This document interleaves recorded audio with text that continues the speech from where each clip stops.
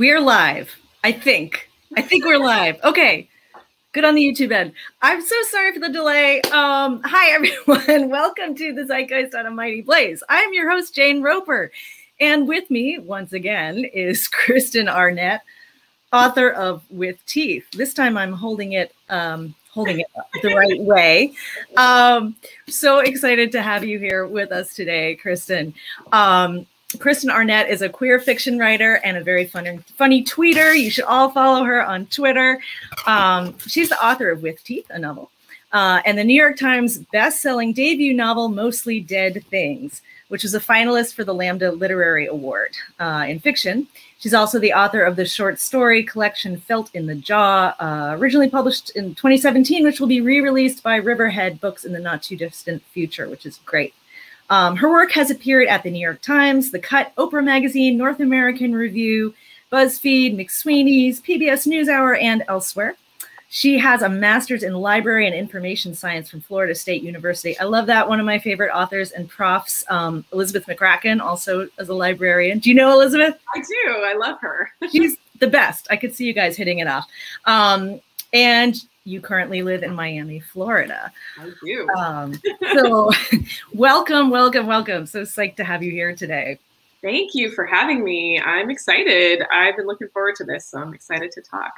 Excellent. So, all right. The first thing I want to talk about, oh, wait, I forgot. You know what? I want to read some of these awesome blurbs because they're freaking great. The Atlantic said, called With Teeth, a gloriously messy, eminently Floridian tale of family dysfunction. Arnett pays brutal forensic attention to the pain that festers when family members ignore their wounds and those that they inflict on others.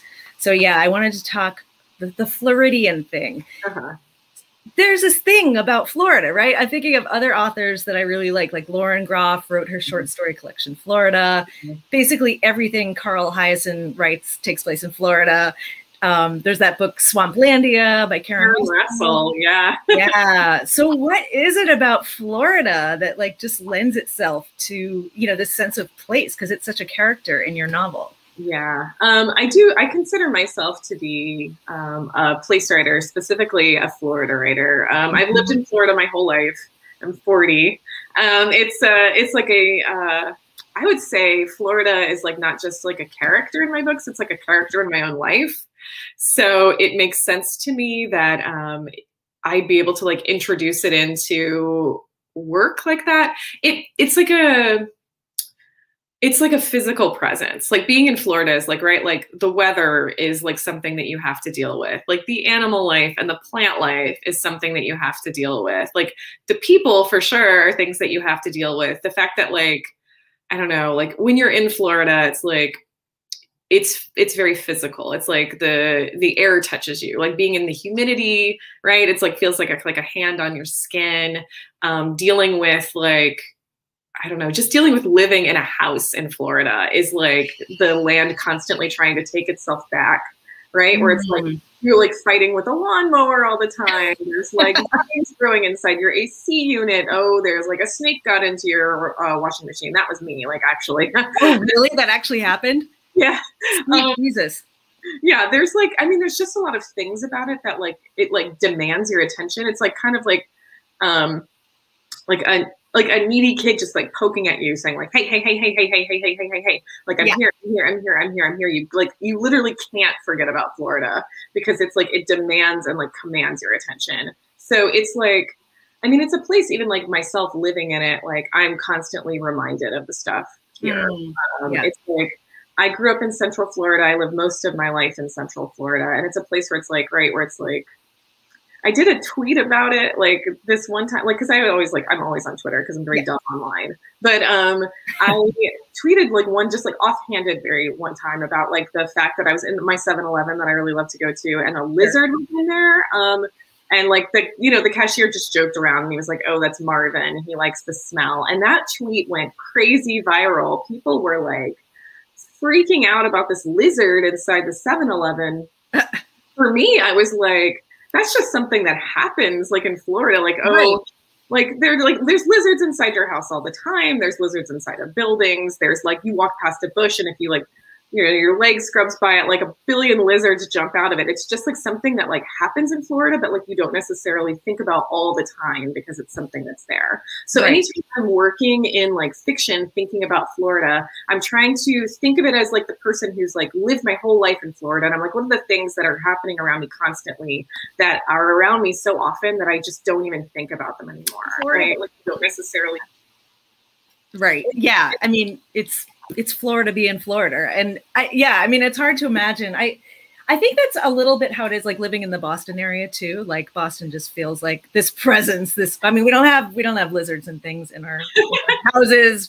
We have raccoons and coyotes in our backyards, but it's not the same. It doesn't like impress itself upon your life. Speaking of lizard videos, did you see that? I don't tangent here, but there was somewhere, I don't know if it was in like Indonesia, and it was like a freaking Gila monster climbing. You saw this? I did, because so many people tagged me in it and they said, oh, is this Marvin? Like Marvin is doing well. And I was like, I cannot believe this. But yeah. That is not Marvin. That is not Marvin. Yeah. Oh my gosh. Yeah, you're a fan of 7-Eleven figures in the book as well, I believe, as like a place to get wine and beer and you can get a whole 4-course meal there. Like you can get it all at 7-Eleven. Yeah. 7-Eleven is the one that I used to live next to. I considered it to be my neighborhood bar. Yeah. 7-Eleven, because it was like the place where I was like that, and like it felt like Cheers, right? I went in there and they were like, "Oh, Kristen's here." Like I'm like, "Hey guys," and I'm buying like my drinks and I'm like hanging out. They let me do my book launch for not with teeth, for Felt in the Jaw when I had for a fiction collection come out. I asked them if I could do my book launch there, and they said yes. Oh my gosh, that is perfect. That is so perfect. I love a convenience store. Yes, now we have people asking about lizards. We have your fans here asking lizard questions. Okay, so one of the central theme and plot of this book, it's very much about a mom who's 40-ish, I guess, in her early 40s. Sammy, who, well, when we meet her at the very beginning of the book, she has this young, her son Samson is very young. The book opens with him almost being abducted from the playground. And then we see her sort of how she navigates motherhood and how she navigates queer motherhood. What I thought was really amazing and almost like revolutionary about this book was the way you treated motherhood and parenthood with such brutal honesty, in that you showed that sometimes Sammy couldn't fucking stand her kid. Like, this is a difficult kid. And, as someone who has had challenges, with a particularly spirited kid, I know like there are times when you're just at your wit's end. And what's fascinating about Sammy is like she does the thing, she will let it get to her. And I think so much of the time in fiction, parents, even if authors show parenting's hard, you like take it that extra step to show like there's actual ambivalence sometimes in being a parent. Like sometimes you're like, I don't know if this is what I want. Sometimes you even doubt if I like my own kid. There was a line in there at some point, I think you wrote that there's a scene when Sammy's feeling suddenly all sort of like cuddly and affectionate toward her son. And her thought is, thank God I do love my son, And I was just like, oh man, you got it. Like you hit it. So talk to me about your, how you wanted to explore parenting in this book and like what led you down that road. Yeah. This was a book that started off as a completely different book. It began with, I was thinking about, because I wanted to write about like queer moms. That was something that I was really thinking a lot about, specifically in Central Florida. I was like, this is something I want to write about. And then I started off writing about, okay, well, what if there was a gay mom and her son, who's an adult, has some problems in his life and has to move back home with her, and like what would their interactions be like, and what would that be? And I was like, well, that's interesting to me. I'm fascinated in that. So I started off writing. I wrote about 40,000 words of that. Wow. And as I was writing, for lay people, do you want to say about how many pages that is? Gosh, it was like it's like about half. So it's like at least 150 pages of the book, at least. Right. And so I was like, okay, I'm going to like write this, but every page as I was writing, I found myself like talking about a memory that happened between them, or like trying to explain like their dynamic by like bringing up something that happened in the past. And I was like, I'm more in the past in a memory than I am in the present with these two people. And I had to have this kind of like come to Jesus with myself. Yeah. This is not the book I am supposed to be writing. So I chucked all of those. And then like, I was like, okay, I'm going to start off. And I was like, what do I want to start off with? Because I need to start off from these memories. So I started off with the idea of this attempted abduction, like this failed abduction. Right. I was like, and this is going to tell me a lot about Samson, and it's going to tell me a lot about Sammy right up front, and it's going to be very active. Yeah. So as I was writing it, I was like, I'm going to really have this be very fast paced, right? Like all that stuff happens like in like what feels like a second, like what it would be like to feel like as a parent being like, this thing is all happening. It's happening really fast. But I was like, okay, so I want her reaction to what happens is going to be what informs like the tone of this book. And her reaction to what happens isn't like, oh, thank God I have foiled this abduction attempt. Her immediate reaction is, why did my kid try and get away from me? Yes. Like, what's wrong with me? Why would he want to go with a stranger, or like people like judging me? Like, and I was like, this is the tone that we're going to start off with. Yeah. And that led me into like this story between like, you know, like a mother and son, but also like a family, like a very like dysfunctional family that I was like, the dysfunction kind of like layers on itself. And it all happens in this like way in which like, it's more like character study. Like it's like the idea that like everybody in a household is essentially an unreliable narrator. Yes. Yes. Like, everybody shares like same stories, right? Like it's like everybody in a household, whatever your household makeup looks like, right? If it's your like, you know, biological family, if it's like your parents, if it's like, you know, a significant other, if it's like friends that you live with, you all share these kind of stories, right? Stuff like holidays or like shared experiences, but like you ask one person what happened at something and you ask another person what happened, and those stories sometimes touch, but they will move away and maybe sometimes touching. And I saw it as this kind of helix of like, you know, like sometimes touching, like moving around, but it felt like, and so that's where a lot of that came from, where I was like, I'm interested in telling a story about like a mother who's like kind of like on the brink, but like a lot of it too is like then being able to be like question like, how much do we trust Sammy as like a narrator of this particular narrative? Yeah, yes. And that's great because her perception of herself and her self-doubt and all of these things are going to factor into how it's filtered through her. Did you ever think about doing it like with the 3 different point of views, like with the 2 moms and the son? Yes, I did. I thought about it a lot, especially because this book got picked up by Riverhead at like maybe 70 pages. Like, oh, wow. Yeah. So, and so I hadn't written the rest of it. And like, my editor was like, okay, can you like talk to me about what's going to happen and like the plot and how it will end? And I was like, no, I have no idea. No, I cannot. Yeah. So he was taking a lot on faith, bless him. But, I did know that as I was working, so I was like, I don't know if I will have like Samson come in, right, and be like a narrative. I don't know if I'll have like her wife, Monica, come in and be a narrative. But as I was working, it felt really important to me to keep focus on Sammy, like because it's third person, but it's very close, like very close third person.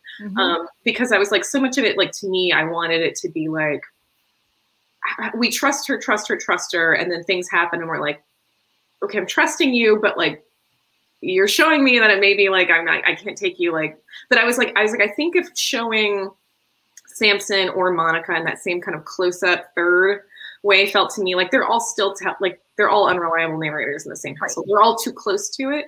So it's like getting Sammy's like skewed perspective would be getting Samson's skewed perspective would be getting Monica's skewed perspective.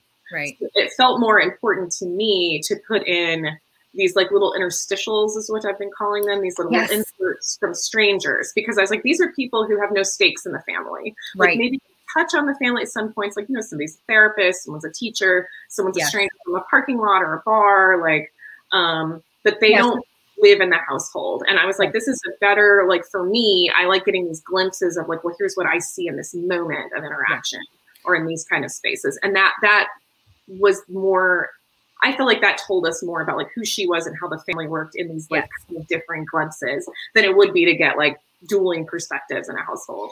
Yeah, that makes a lot of sense. And this way you get this really in-depth portrait of her and the way she is perceiving the world and sort of like the chaos around her. The interstitials, just to go back to that for a second to explain to folks who may not have read the book yet, what you do is after some scenes, you take like a minor player in the scene and then you have a very short first person reflection from them. And I loved that. So it could be like the, you know, the bartender at the bar she visits, or like her neighbor, or so it's kind of unexpected. It was like this little treat, and you see how that character perceives Sammy, and also like what the character is bringing, because everybody brings their own stuff to every interaction, and it's sort of so at the same time it gives you this objective like sense of who Sammy is. It also like reminds you like everyone brings their own shit to everything, like, and how they perceive other people. I thought that was great. And they look like they were fun to write too. They were fun to write, actually. And when I first wrote the book, like the first draft as I went through did not have those in it. Right. And as I was going back through, I was like, oh, what I really want is this like bird's eye view of this family. And I was like, how do I get that in there? And I was like, oh, I'd really love to just have like a pop, like less than a page of like, what did this person in the room think of that? Right. Or think of maybe like not even just like solely focused on that, but like what was their like brush against it like, you know? Right. So I wrote those all in like a day. Like I was fun to write, but I was like, it gave me such an opportunity to pop out of that really close, like almost smashed up against the storyline thing with Sammy. Like it's intense, like to be with her. And so I was like, having these little perspectives was like almost like an exercise in like how does like anybody else in a different part of the room see it? Versus like, right, like Sammy is like, if we're going to use an example, like Sammy's like been sitting in the same chair for a really long time. And so she sees the room this kind of way. And it's like allowing somebody else to pop down like in a completely different corner and be like, here's my particular perspective. And I'm seeing things you can't. Right. You can't move from where you are. Right. And that was fun to do. It was fun. I mean, I think that's like, it just like, if you're a writer, I think that's like a fun writing exercise. I was going to say, because it's almost, at first I wondered, like, I wonder if she wrote these as little character sketches, like, you know, to try to get inside the mind of these minor characters, but which I'm sure, you know, it helps. I don't know, maybe you went back and like rejiggered the scene a little bit once you had that background. But yeah, they also served to, I heard you say in another interview that you were trying to create a sense of claustrophobia, right? Because like with Sam, like, her life is so much of the book takes place like in her house and in the car driving Samson to and from places, and like being a mom who has teenagers, like I can tell you, yes, so much of my life is like in the house and in the car. So you really, you know, and sometimes you can feel like your life has shrunk, and you get that feeling with Sammy, like she feels. Yeah, I mean that felt really important to me to do because. For my previous novel, like Mostly Dead Things, was such a novel that was like so outside that even when characters were inside, it felt like they were outside. Like the outside was permeating inside. There was a kind of like wildness to it that like, I was like, this is a different kind of family. It's also different like layers of class that are here in this book. Like this isn't a family that's struggling with finances. They're not struggling with money. This is like a different part of Central Florida. Right. And so like the way that like Sammy moves through things is like this way in which she's like, right, like she's like constantly inside, and like there's like moments where like the outside taps in, and that was like the interesting part of working Florida in, right, where it's like she's in her backyard and noticing like a lot of like invasive plants, or like, you know, she's taking her kid to therapy and there's like the lizard and like her kid is picking it up and like the tail falls off, you know, it's like stuff like that where it's like but yeah, so much of her time, I was like, I wanted to start feeling smaller and smaller because her sense of self as a queer person, like with her own like queer identity outside of her wife and her son, is like shrinking to the point where it's like she doesn't understand who she is outside of these roles. Right. So I wanted it to feel like it's like closing more and more, but she doesn't have like avenues of escape for herself. Or the things she says that she wants to do, she's like, okay, well, I'm going to start doing this. I'm going to start doing this. I'm going to try and do this. And it's like one of those things where it's like we tell ourselves we're going to, and we'll all get on that tomorrow or like next week after this, or like, and then like years pass and you're like, I have no idea what's happening in my life. Right. Right. Yeah. Yeah. Yeah. Where did that go? And one of the things that I wrote down this quote because I thought this was so great. And this speaks to the, you know, the sort of issues of queerness and being a family, being having kids as a queer couple. There was something where Sammy notes, it was as though your friends all thought you'd aged out of queerness just by creating a family, that somehow there's like a disconnection from that community that, you know, that Monica and Sammy had before simply because they have kids. Mm-hmm. And they're in Central Florida. I mean, if you come around the Boston area, like you can't throw a stone without hitting like a, you know, lesbian mom, you know, it's like, but you don't think of Central Florida as being like this bastion of queer community, and especially not queer parents. So, that was like a very, like a big part of this book to me was like writing like queer parents, but it was also like, I want to engage with like how queerness, like, and queer spaces function specifically like in Orlando proper or like Central Florida.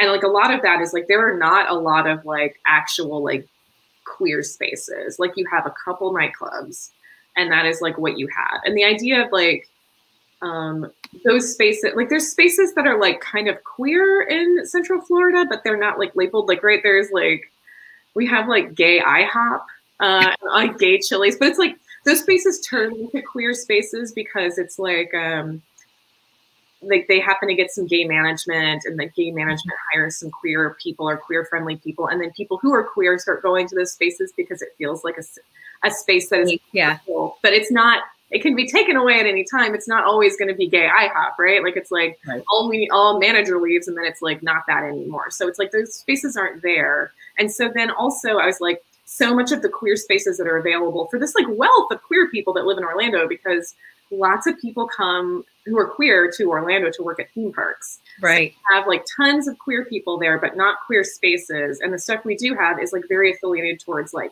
single life, young single life, like teen culture, and like, you know, not like navigating around family. And so then if you're thinking about like queer people quite often have this kind of like secondary kind of coming of age, or like kind of like going through like kind of like, you know, like when you're a teenager and you're a queer person, like so much, not everybody, but like for myself as an example, like was me navigating how to hide who I was. I was not like, you know, I was like, I need to figure out how I have to mimic the people around me to try and figure out like how people behave so I can mimic that and behave that way, because I don't want to be whatever it is that this is. And I need to like be like trying to mimic it. And so then when you come out, there's this almost delayed adolescence, because then you're relearning how to like how do I make friends that are gay? Like, how do I date gay people? Like, I don't really know anything about like pop culture or what we like. And it's kind of like this thing of like relearning over again.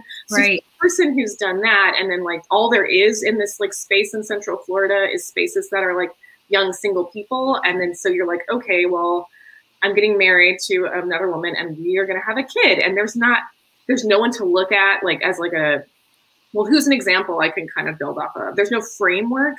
It's like navigating blindly. And then all the people that you're interacting with are like, oh, we're in a space where we're going out. Like you can't come out with us to like, you know, like the gay drag burlesque night, like 11 on like Saturday, I guess. Yeah, like never. So it's like, right, like it's like, okay, I worked really hard to build this sense of community and family, and now it's gone, and I don't know who I am, and now I have this other thing, and I don't even know how I interact with it or if I like it. Like that would be really hard. So like important. I was like, okay, so like not only is this kind of like feeling of claustrophobia, but a sense of like kind of being like, I have no idea who I am anymore. I thought I was this queer kind of person, but obviously I'm not, because that's gone, and I don't really know where to look or how to be. And my only like thing I can look at is, you know, like if I'm going to join like a mommy group and it's like pretty much all straight people. And I really like, here I am, and I'm a lesbian, I have my kid, and like the issues like aren't the same. Like some of them touch for sure, but then it's like, I don't know who to talk to about this, and I don't have anything, right? Or at least nothing local. So that was, I was like, this is very important to me. I want to really think about that, thinking about this book.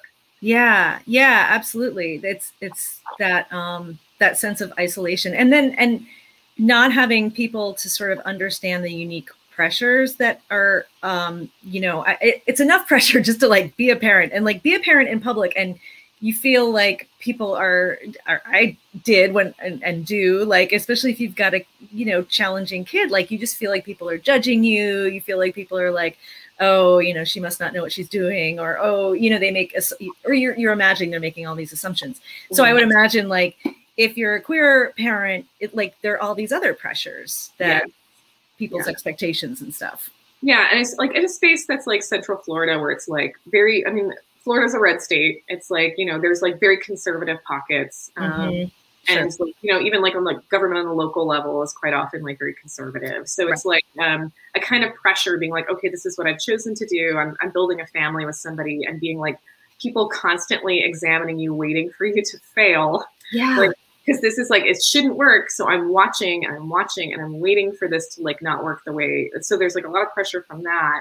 But then the opposite side of that being like, if I mess this up, then I feel like I'm essentially ruining it for any other queer person that wants to have a kid, because it's like, oh, people are looking at me as like a shining example of like what this has to be. I have to be perfect, because if I mess it up, then it means like other people will be judged by the same thing that I did. And that's like a double whammy of pressure. Plus, because you're totally right. The idea of being like a parent, you always have people looking at you and being like, I mean, you can look at the internet to know that. People will like post anything about their kids, and like, they're like, there's just people that'll be like a pile on, where it's like, oh, that's what you're doing. Or like, the judgment is insane. Like I used to write a mommy blog when that was like, remember that was a thing, like mommy blog, you know, and like the people just feel entitled to like chime in and be like, well, no, this is the way, you know, I disapprove of that.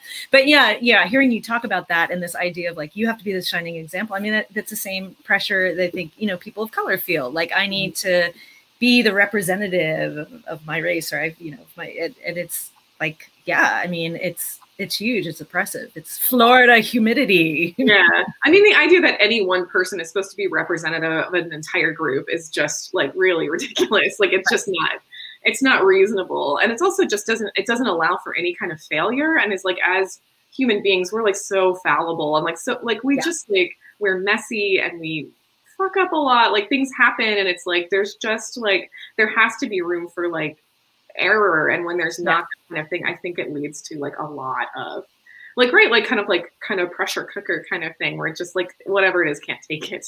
Yeah, no, absolutely. Yeah. And that pressure, you know, is part of what you know, leads Sammy in the book to act out in ways, you know, and do sort of kind of reckless things. And I was really struck by, there's a scene where she goes to the gay bar and she, you know, is getting plastered and on drugs also, but like, it's like she's forgotten how to be there, you know, and she kind of crosses a boundary and like touches someone, and it's like she's trying to break out of her routine and the claustrophobia, but instead of it being like feeling easy, it's like she's like, I can't do that.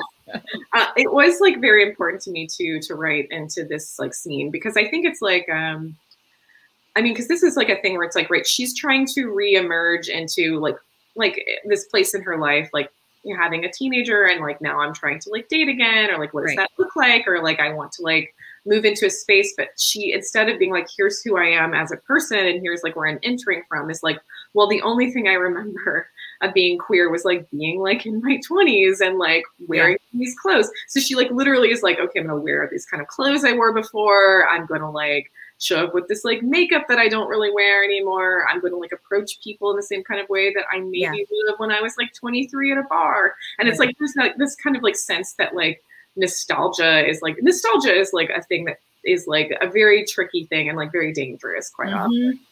Because nostalgia colors over everything and like makes it have this kind of rosy glow and a memory.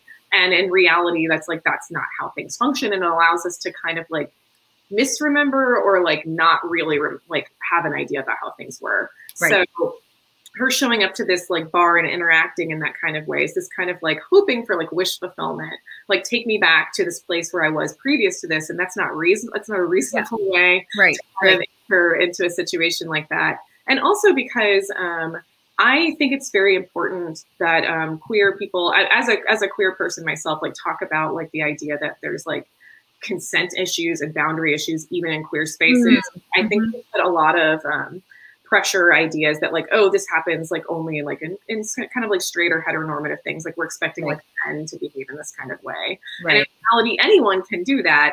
Like sure. Including queer people, just because something's queer doesn't mean it's necessarily a safe space if like people are like pushing boundaries or, you know, like not behaving in kinds of ways. So I was like, you know, I'm going to put her in this situation and see how she behaves. And like, you know, her behavior is like crossing boundaries because she's just a person who like sometimes doesn't respect other people's boundaries because she doesn't like, she's not able sometimes to see outside of her own like frame of reference. Right. So, and there's some very blatant examples of that too. I don't want to give away, but there are a couple of times where she's, you know, physically crossing bound, not just in the club, but other things she does where it's like she's trying to bust into other people's lives and, you know, get at them, inhabit them, understand them. But yeah, it's just like such a great flawed character. And I freaking love a flawed character. And I hope you aren't getting those reviewers who are like, I didn't really like the character. She was so unlikable. That's the worst. I mean, I did like her because she was flawed, you know? Like, yeah. I mean, it's one of those things too, where it's like, I think it's, I mean, we're just going to get that, like writing like characters who are like messy, who are women. Sometimes I think, I mean, if we think about the ways that we look at women who are flawed in like television shows or movies and how like the public response to those characters, I think a lot about the character, the wife on Breaking Bad, like Skylar, people had like such a sincere hatred for that woman, where it's like it's very interesting to look at like how we're choosing to like really like demonize somebody in the context just because they're a woman and there's like this expectation of like they're going to behave in kinds of ways and we need them to be redeemable or like have some kind of moral center or like be like consistently like behaving in kinds of ways, and that's just not how people are. Like it's reasonable. And I was like, I really want to write. I'm also a person who's queer, and I was like, I write queer characters, and I was like, I'm not going to write necessarily someone who's like behaving right or being like super redeemable because I feel like I need to like. Not everybody is, and like it should be like completely reasonable for that there will be a queer person who's messy and fucks up and is maybe not a great mom all the time. Right. Like that's just not how people are. And I think there's sometimes like a little more leeway when it comes to men behaving that kind of way, right? Like there's plenty of like terrible dads in fiction and movies and things, and they don't get like nearly as much flack as like, it's like, oh haha, they're hapless and yeah. All right, so we have some questions from Rena. How did you come up with this interesting title? And I have a theory, but you explain because there's excellent stuff having to do with teeth. But it was fascinating to me because this book originally was called Samson. I had titled it that, and my editor gently coaxed me into considering writing a new title for it. And so I spent like a really long weekend being like, okay, coming up with titles and trying to think of some different things. And so hard. Yeah, really hard. Oh, what am I going to call this thing? This giant thing I've spent a lot of time like submerging myself in. But it became a thing where, I mean, there's a lot of teeth in the book, like literally and like metaphorically. There's like, so much of like this book is like the idea of like this kind of feral behavior almost, or like how we like, right? Because there's like the idea of like how teeth bite down, how teeth sink in, how teeth like will hold or cling or like clamping a jaw, and like the feralness of that felt important. Plus there's just like there's lots of biting in this book. There is, yes. Yeah, I love that. There's biting and but the idea of like something having teeth, you know, having meaning and having meat to it. And I mean, I wanted it to be something where it's like, because it's like, right, like Sammy quite often as a character, like she says things not like glibly or like doesn't move through life. It's like she means it. It's like with teeth quite often for her. Yeah. Like he's like, here's like the kind of way in which I'm gonna like really bear like my things and have this be like a thing that's like I really mean it. Yeah, she's not holding back. So yeah. All right. Sylvia would like to know how long this took you to write. Oh, that's a really good question, because I think what it became, like when I was writing from that scene, like when I chucked the rest of it and sat down to write, like from that abduction scene, it was a pretty quick process. Once I figured out what it was, that draft kind of flew out of me because it was like I was so close to it all the time. I was writing like 2,000, 3,000 words a day, like working on it. It took me, I would say I had like the initial like kind of 70 pages of it that River had bought at auction.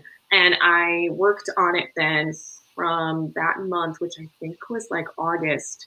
And I sent in the draft to my editor February 1st of 2020. So like not very long. Like it was like, and it stayed relatively the same after I sent it to my editor. So less than a year to like put the draft together, because it required a lot of my attention.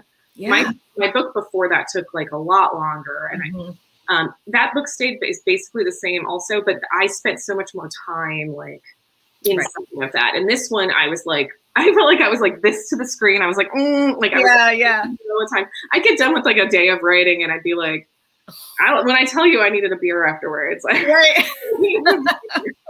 well, you also had like that. Was it hard for you to have that? You know, your first novel was a bestseller, so like that must have been an added like mind fuck to be like, oh my God, how do I live up to this? It was stressful too, because also I was like, I never want to be the kind of person like, because I feel like writers and musicians and like anybody making any kind of art, like whatever kind of art it is, like we're creators, and we're not wanting to necessarily like remake the same thing over and over again. So Mostly Dead Things was its own thing, and I was like, this is a completely different book, and I want it to be different. And like, I mean, we'll see how like readers like approach it and sit with it. And that was hard, because I was like, this is a very different book than that last book. And I was like, but that's what I want to do, like in terms of like work and art, is like surprise myself and like really press myself and like learn new things. Because I was like, I also am a person that always like, I never want to feel, first of all, I never feel like I know what I'm doing. But I never want to feel like I'm like, okay, this is the thing I know how to do. I want to be like learning all the time. So this was like a book that was definitely like a learning process for me. And I hope that anything I work on ever, I have that same kind of feeling, that it's like pushing me to try and make something that feels out of my comfort zone. Something new. And I mean, it's a lot more interesting that way rather than cranking out the same thing over and over. So Bozena, having read all the interviews that have appeared after your book was published, is there anything you wish you had written differently given a chance? Oh, that's an interesting one. That is an interesting question. And it's like a question I think I asked myself afterwards. And my answer is like, no. I mean, this is the book it was supposed to be. I wrote the book that this was. And also, you know, I'm a huge proponent of like, I don't go read Goodreads reviews. Like I don't read the Amazon reviews. That's for the reader. Like that's not for me. That's their space to have. And I completely am like, yes, that's like for you. And I want you to have that. I also know that I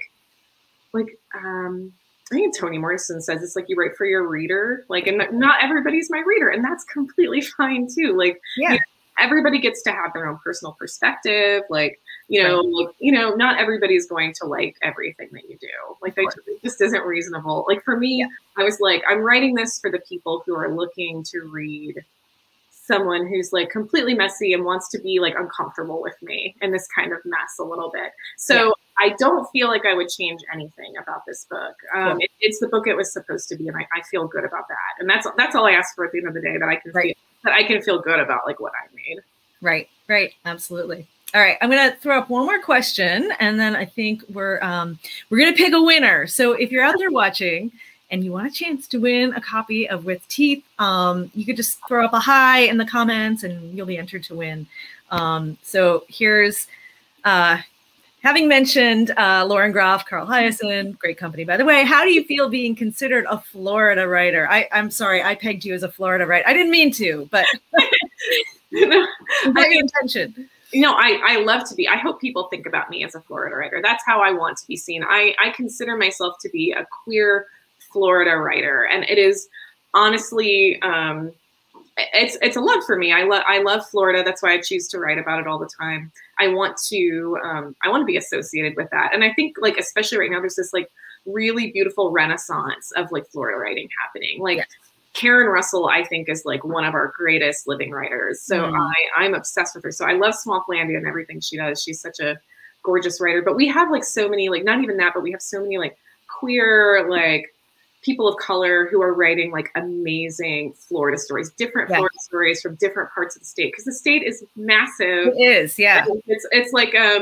so like, right, like people writing about Miami or like Tampa or like the Keys or like the Panhandle, like those are all like so disparate. So different. And, like, the class stories and different stories from like different kinds of people are like, those are all different. So like, yeah, Takira Madden had like Long Live the Tribe of Fatherless Girls come out, and that's about Boca, and it was like such a beautiful thing. It was like, she's like a biracial writer and is like writing like very much about like a different part of Florida and also about being queer. And like Shakira Diaz wrote like Ordinary Girls, and that came out, it's very much about Miami and like Puerto Rico and like what that's like. And there's like so many different, so I am thrilled to be associated with that. I hope to like continue. I've always said too that like I'll write about Florida until I'm like bored about writing about Florida, but I haven't gotten bored yet, and I don't imagine that'll happen anytime soon. Yeah, no, that's awesome. I mean, I'm sure they're like, it's a huge state, it's a complex place, it's like tons of stuff to mine there, and yeah, no, that's awesome. Can you tell us anything about? We know your collection is coming out, but can you tell us anything about what you're working on next in terms of what you're writing? Yeah, it's actually been, because I think we've all experienced this kind of like creative drought being in like the midst of like quarantine and a pandemic. Like it's been very hard for work. It's like, great, like you're kind of told like, oh, well, now you have all this time to work on whatever. It's like, oh my God, no. No way, no way. My brain's broke.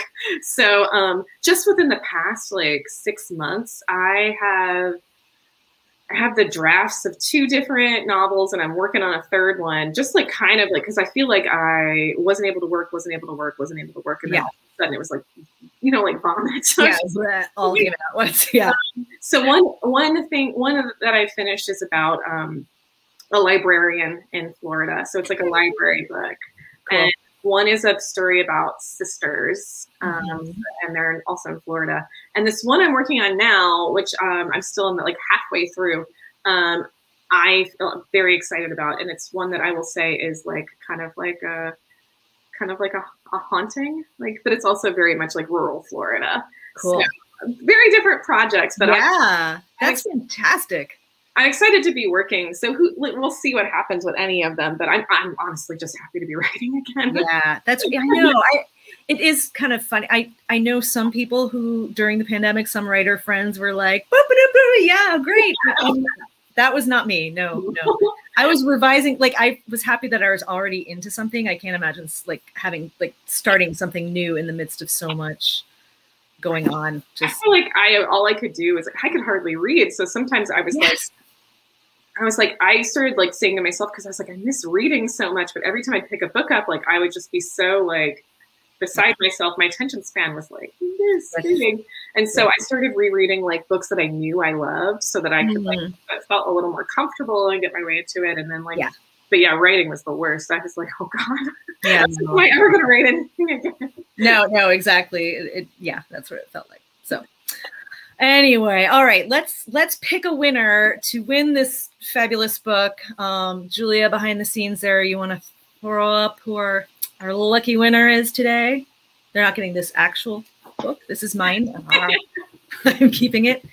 Christina Powers, you have won a copy of With Teeth. So please DM us on Facebook on A Mighty Blaze. Make sure you've liked our page. Or email us. You can email amightyblaze@gmail.com, and we will get a book out to you. So awesome. Yay. Thank you so much, Kristen. This was such a pleasure. I loved meeting you, loved reading the book, and best of luck with it. And I can't wait to see what you write next. Thank you. This was so great. I appreciate you having me.